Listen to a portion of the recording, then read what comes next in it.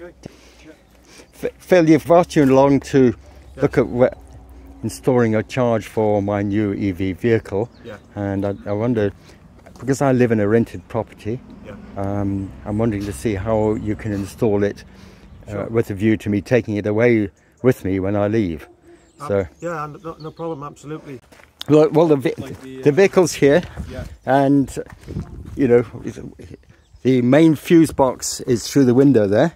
Okay. Okay, and then we can come along, and obviously we'll get the power to the electric car where it is. I need to look at the consumer units. Come along, come along in, and I'll show you. Thanks. Yeah. So they're in here. Yeah.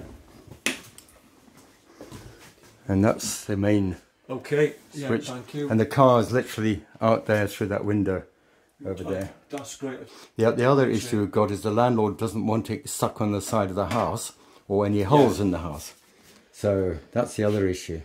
What I could do then for that is take the cable away from the house in a trench and put a post in the ground away from the house and fix it. So I'll show you where the power comes in on the outside. That'd be great, yeah, thank you.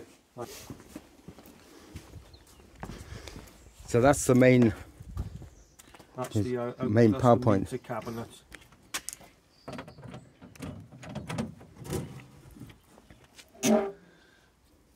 Okay, so I just need to check, make sure the main fuse, what size main fuse you've got. You've got an 80 amp main fuse. What I can do is I can put a secondary consumer unit next outside of this box. Okay. Yeah, and then take the cable. Run to the car. Around in the trench, around to the charging point. Brilliant. Yeah. Brilliant. We were hoping to possibly put it in here. The landlord came round and advised us yesterday that down here is where all the drainage is. So he's suggesting that we actually put it over here in the garden and then run the cable to the front of the car. So what I'm going to do is prepare the ground ready for the electrician to come. That's me having dug the trench, and Phil's going to put an outside unit on here just below the power supply, and that's going to run along here, this trench I've just dug, and keeping away from all the pipes and things that are buried underneath. And where we've got the crowbar here will hopefully be roughly where the post goes in, but we'll see what Phil has to say when he arrives. Yeah, I can screw it to the floor if you like. Yeah, brilliant, brilliant. And then I can sort of cable tie the cable down that pipe. Yeah, it's only temporary, and you know, as I say, when we go, we'll give you a shout and you take it out. Well, please go ahead. And I'll leave you to it. Would you like a coffee? I would love one, thank you. Yeah. Cheers. So how many of these have you done? I've probably done about, I was probably close to 300 now. Wow. Yeah. And where? In people's homes? Yeah, mainly in domestic properties, mainly in households, but some commercial. Yeah.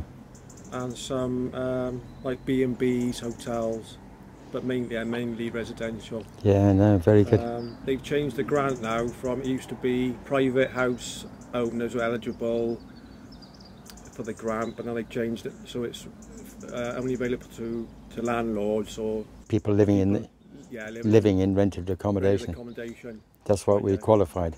Yeah, no. I actually think charging at home makes absolute sense. Yeah. Because you know, when I look at charges outside, some of them as much as 67p a kilowatt hour. They are, yeah. Whereas here, I think we're currently paying 27p a kilowatt hour. Yeah.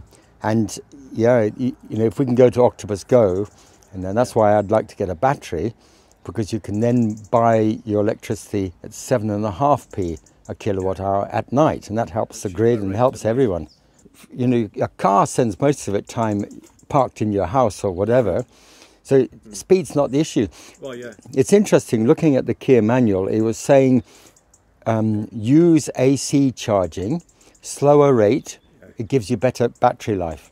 They were saying if you use DC charging rapid, it reduces the battery. It can, yes, it can degrade the battery charging it too fast because it creates a lot of excess heat. Yeah. So that's true. Yeah, it is better to sort of trickle charge batteries. Yeah. So doing it at home makes sense. Yeah. And you can set the car so that you know you want to go out at 7 in the morning, and it'll charge through the night. And make sure you've got the charge you want in it. The other day, I set the car to 50% charged. Yeah. I used the 3-pin plug.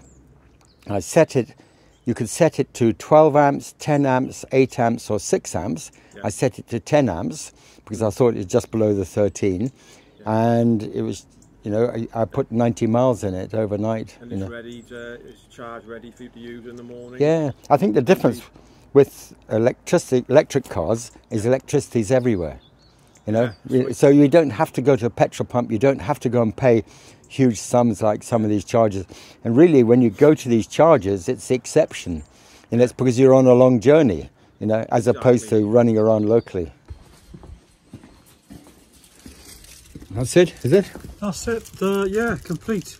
Yeah, I have tested it, but you can test it now on your. And plug it in the car.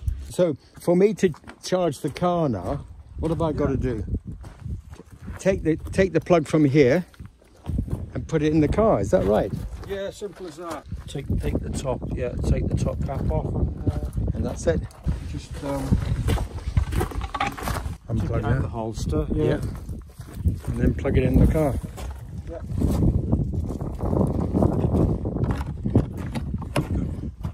And that's it.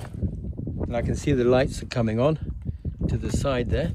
The lights will change on the wall box to purple. Oh yeah, around the outside. Yeah. Yeah. They'll flash. It's charging. And then the other thing I can do is just come in and have a look on here. Because I've set it to take it up to 60%. Yeah. Okay. And then it'll stop. So it says 1 hour 15 minutes. Yeah. And it's charging at 7.2. Yeah, it's a good idea as well to charge it to 80% maximum. Yeah. To prolong the battery life. Yeah.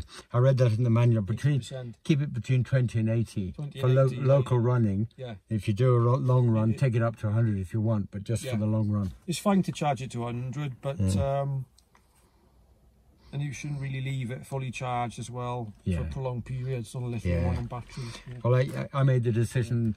Keep it between 20 and 80, for the local runs, and then if I'm going to go on a long run, long distance, I can charge it the night before, ready for 7 o'clock in the morning or whatever. Brilliant. Yeah, it's a lovely vehicle. You happy with it? Yeah, I'm still learning really on the whole thing, and but no, it's been good. What's really reassuring is. Last night we had my brother here and his friend Ian, and Ian's onto his 4th electric vehicle. Oh, right, really? And he's just ordered one of these, so he came round and it poured as rain, so he and his wife, who hadn't seen it, was inside there and he's explaining to her and everything else. Fantastic. Tested the charging point and I'll issue a certificate now. And great. Thank you very much. That's okay. Yeah, brilliant.